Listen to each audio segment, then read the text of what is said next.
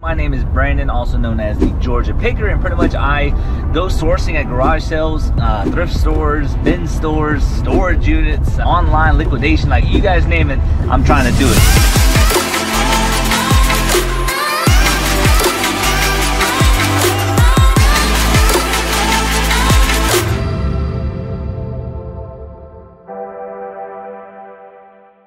Yo, what's going on, everybody? It's your boy Brandon, also known as the Georgia Picker, and check it out, we're here with the wifey again. And even though we just came here Friday, we always seem to find stuff here at the 10 Spot Bin Store in Hinesville, Georgia. It is $5 day today, so hopefully we can find some more items to flip online for a profit. If you guys noticed, Friday we spent almost $650. We were like $3 shy of it, and we are gonna make out like a bandit again. Very cool people, very cool environment here as well. We are here late. They opened up at 10 o'clock this morning and it is 12:30, so we've came here around this time before and we found great stuff as well. So they're constantly restocking the bins and we're gonna go inside and see if we can find something. So wifey, are you ready? Yes! All right, let's get it. All right guys, yo, check it out. Welcome back to another bin store video. Yes, so pretty much this is the 10 Spot Bin Store. We are back 2 times in 2 days. We were in the area and today is $5 day. Again, I do know that I am doing some commentary over these this particular bin store because their music is a little bit loud and we do not want to get copyrighted. But it is not their fault. They run a legit business and they want to entertain their customers, so we cannot fault them for that because at the end of the day, I actually enjoy the music whenever I go in here, so it gives me the positive vibes of finding some profitable items. So that first thing that I got was a Rummikub brand new sealed board game. For $5, it still was not worth it.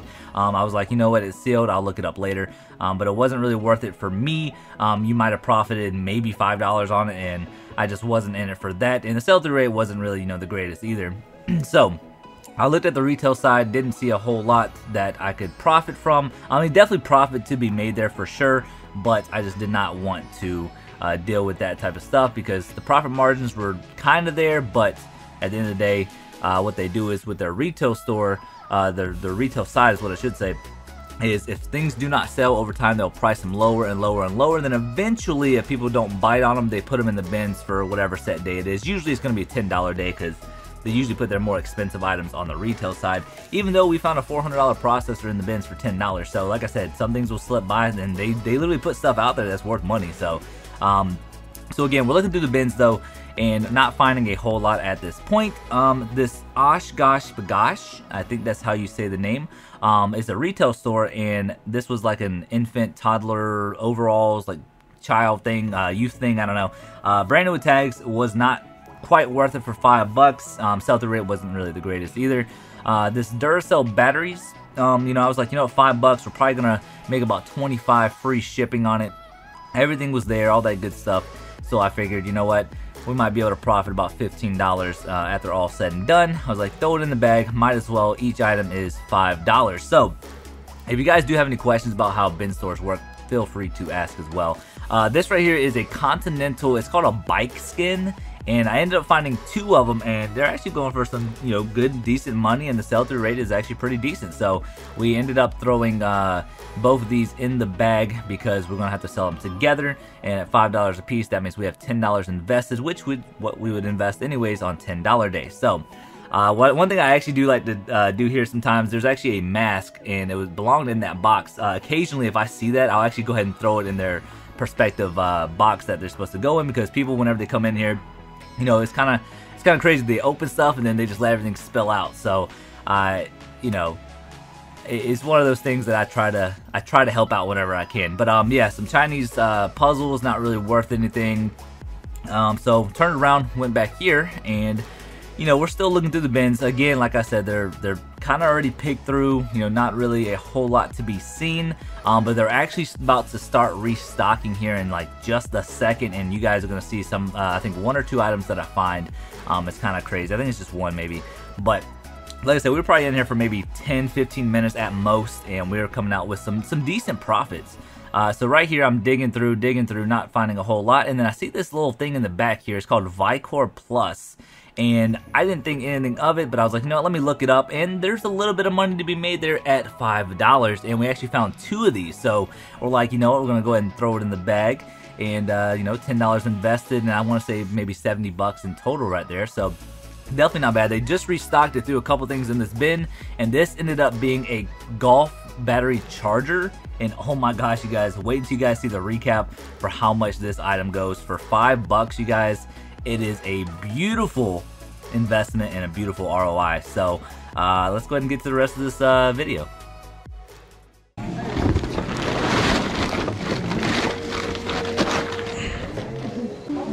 How you doing? Hey, how are you? I'm good.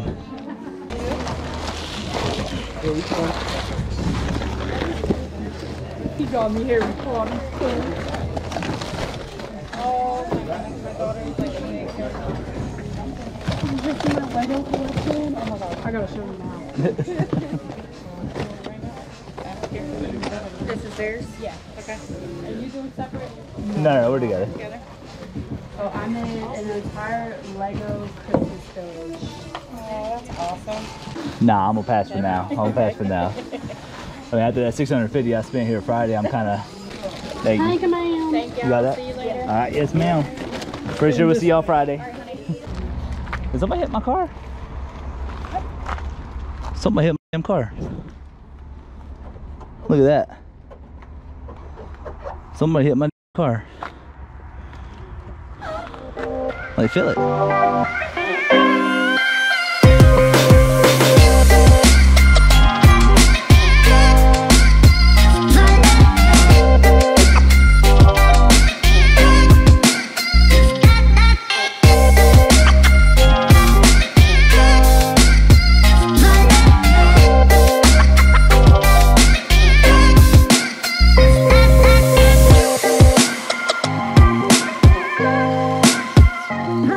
Alright guys, so I know this was a little bit of a shorter video than normal. That's why I'm coming in here to talk to you guys real quick. So if you guys remember the last video whenever I did the bin store, I didn't do a recap. Well, apparently I didn't do a recap for this day either. I don't know what it is. I don't know if it was the footage or maybe it just slipped in my mind. For it to be for 2 videos in a row, it doesn't make sense to me. So I want to apologize for not doing the recap for both of these. However, we did mix it up and we added the music like we used to and all that good stuff. So I wanted to break down the numbers real quick to kind of show you guys roughly what the profits are going to be. And this is before fees, before taxes, before, you know, all that. This is basically gross profit, all that good stuff. So in total, we spent $48.60. And like I said, even though it was only, what was it, 4 items or so, we still made out with some good profitable items, and the ROI is beautiful. It's amazing.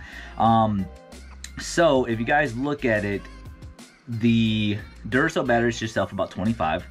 The 2 Continental bike skins, I still don't know what they are, but their sell-through rate was pretty good. They should sell for $50 plus shipping, and then those Vicor things should sell for like $35 a piece, somewhere around there. And then the biggest find was that golf cart charger.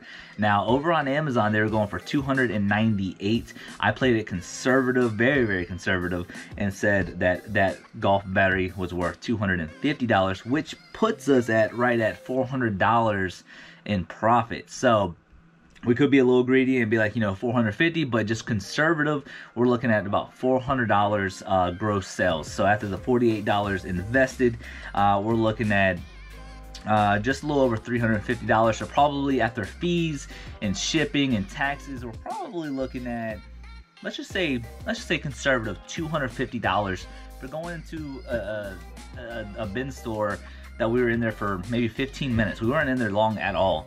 For 15 minutes to come out with $250 in total profit. Probably, it might be a little bit more than that, but being conservative.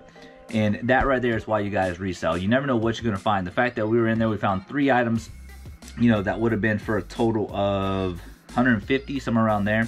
And then as they were restocking, just because we were there, the right time, right place, we found another $300 item, but we're gonna say $250. And which puts us in our gross profits of $400. So that right there is ridiculous, insane, and that is why we resell.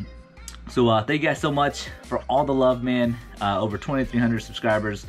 You guys are insane, man. I think this year is going to be great for us, and we have a lot and lots of opportunities and sourcing ideas and all that good stuff coming to you guys very, very soon, I promise. But just keep sticking with us, and I promise you guys, it will make it worth your while. So much love. We'll catch you guys next video. Peace. I'm in the big leagues, told her don't miss me. Ballin' like Houston, ayy, feeling like Whitney. I need a bag, bruh, send it through quickly. I'm making his dog, like I'm in the big leagues. Told him that I gotta go, dog. I'm riding the road, y'all. I think that I'm back in my bag now, so I need that go, y'all.